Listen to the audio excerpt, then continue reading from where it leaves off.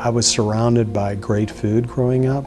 My grandmothers were both incredible cooks, and just going over to their homes, you know, the generosity of the table, the flavors, the aromas, and I can be back in that space, you know, and smell the smells and taste the bread and have the pastry. Gerry is a quintessential chef that brings art to food and food to art. So not only is his food beautiful, but it's natural. I believe all great chefs are involved in farm to table, and they can take this food from the raw state and make it this magical presentation of flavors and aromas and taste, and make a feeling of contentment and beauty. He's a cook's cook. He loves food. He understands food. He's been doing it all his life. He's been followed by many, many people and given, you know, 28 Zagat ratings and rated the best of the best. He loves cooking and food so much that he'll invite us over on a Sunday and insist on making his grandmother's recipe of meatballs, and he just does it with such ease, and Sally too. He just can't go without cooking. He just loves it so much. I met Gerry the first time at the Buckhead Diner in the early 90s when he came to town and revolutionized the restaurant business. He had set the world on fire over there. The place was just hopping. It was the in place to be, and Gerry, in his chef coat, towards the back of the bar over there in the kitchen, held court.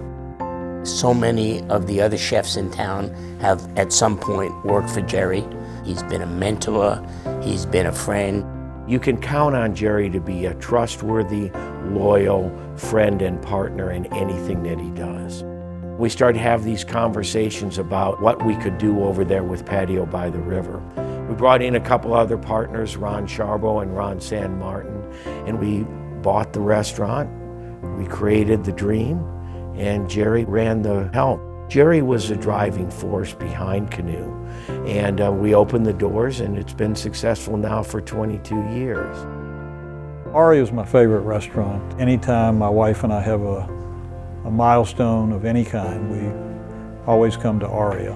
Many times I'll have business clients in town, and I'll bring them to Aria, and they always comment on how good the food was and how good dinner was and their entire experience. Gerry is at the top of his game. He is one of the finest chefs I've ever come across.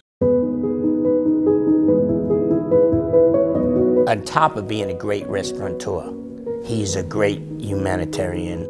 The big thing about this all along the way, with his hard work, his diligence, his genuine hospitality, Gerry is one of the kindest, most giving people you ever meet. I can't even count the number of charitable things that Gerry has done in and around the city and around the United States. Him and I, we do a lot of stuff together. Both him and I really don't have it in our hearts to say no. When Gerry gets behind a cause and he's involved in it, he definitely takes charge. And he will enlist his colleagues to join in. He'll sell them on what the project is. He's a pillar because of who he is and what he does and why he does it.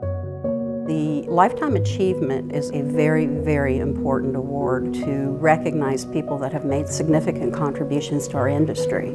This year, Gerry is our first executive chef and restaurant owner that will be receiving his Lifetime Achievement Award.